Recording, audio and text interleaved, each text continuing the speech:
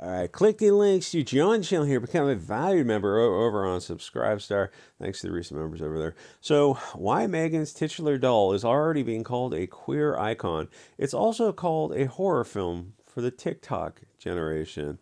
What a compliment. So this touches on the found family, which is this commie concept, a part of the Frankfurt School, Bolshevik tool to destroy families and destroy nations. And this little sociopathic, blonde-haired, blue-eyed symbol of technology gone mad is the heart of it all. I guess before Elon, they would have blamed Jeff Bezos. He would have been the symbol of the ultimate evil for them. And now they have Musk with Tesla and the AI. And the funny thing about AI is there's this scientific theory about it, like, they're talking about orders of magnitude to understand how intelligence works, or how like flops and computational power and stuff. And when they think like what the future AI holds, you have to draw this chart where it's like orders of magnitudes dealing with the very large numbers.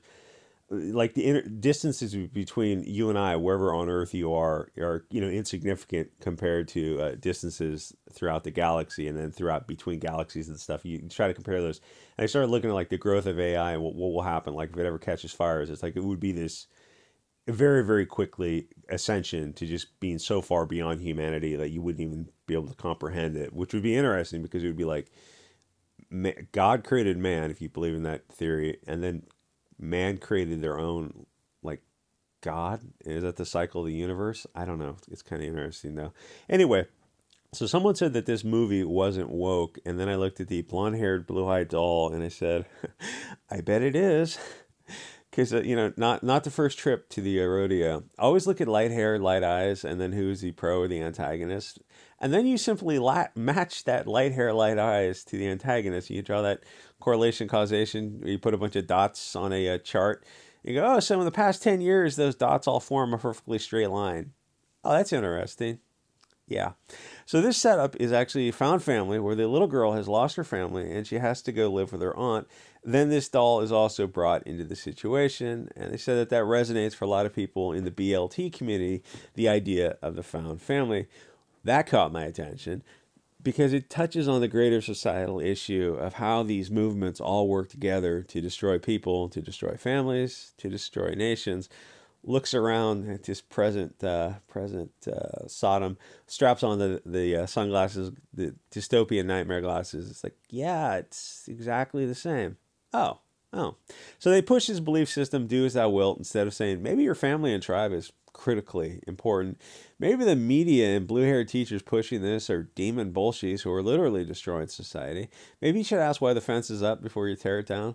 Destroying your family, your tribe, your chance for offspring, turning kids into catamites. I mean, this is, if you tried to explain this to somebody a few years ago, it would say, surely you must, this couldn't possibly, people wouldn't allow this to go on. It's like, they allow it to go on because it's dangerous to be right when the state is wrong. And that's kind of where we are now. It's the joke in the far extreme right-wing circles is a state-enforced degeneracy. To like literally sterilize yourself because the media machine said it was cool is a weird way to rage against the machine. We're raging against the machine, except we're actually raging for the machine because we're all on board the same narrative as CNN, MSNBC, Bank of America, Facebook, and Coca-Cola, and all the social media companies and all the payment processors. It's like, well, that's the ways to fund and disseminate information. If the payment processors, the financial institutions, and social media, it's like, well, if you have that locked up, you have complete control of the country. If you can't fundraise and disseminate a message, just go out on a street corner. Yeah, I don't think you're arguing in good faith. So the global media told me that my true self is a Zer, otherkin, trans furry, and I need to abandon my family and make connections with this newfound family, who's also a collection of rootless, depressed, cut off people. And there's a theory that all this started about 1963 with the rise of I Dream of Jeannie and the other one, Bewitched, because they said that those shows introduced the idea of witchcraft, which, don't get me wrong, it's not that the witchcraft is serious. It's not. It's just that the idea is to just slowly subvert and corrupt the patriarchy, to take the center of strength and to start portraying the pater as more of a foolish bumpkin creature instead of the head of the family.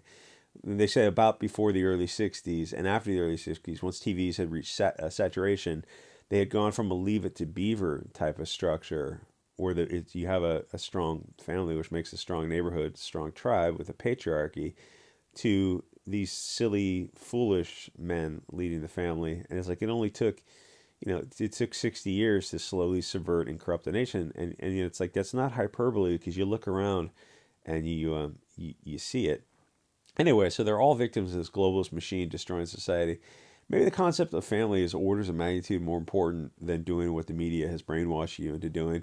Maybe you're a victim of propaganda and all this is a globalist op designed to destroy families. Doesn't that seem more likely? Do you really think the publishers of these magazines, CNN, MSNBC, Twitter, Facebook, do you really think these globalist demons have your best interests in mind? Watching the subversion and corruption of the left wing over the decades has been fascinating.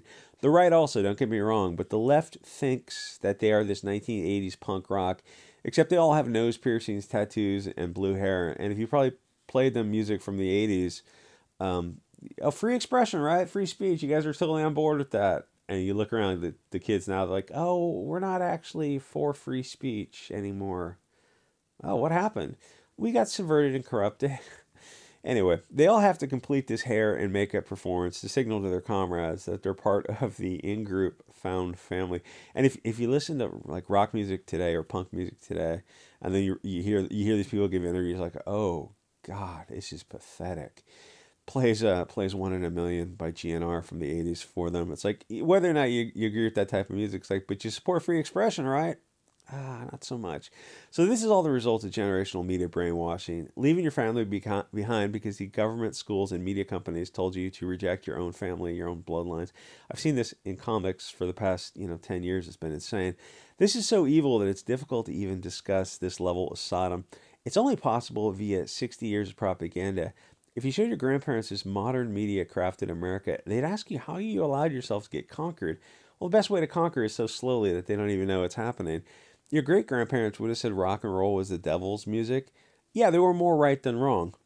Your grandparents said that the same thing about TV, and after about 1960, they were right also. We say it now about social media, and we're right, and the kids today are going to grow up and look back at Twitter and TikTok and be like, why didn't our parents give us any structure? Why weren't there systems in place to protect the nation? Oh, that's nationalism. It's literally Hugo Boss. Aren't you glad you cut your penis off? Like, no, not so much. That's kind of a one-way journey. Can't really undo that one. Why didn't somebody give me some structure? It's like, well, you slowly boil a frog until you get to the point where we are now. You have armed Antifa defending drag story hour, and you look at people who are protesting against it. And it's like it's not really their dog in the fight because it's not their kids, and it's also a nation that doesn't want to be saved. And it's, the dangerous to be right when the state is wrong. It's like the state is protecting the trans drag queen.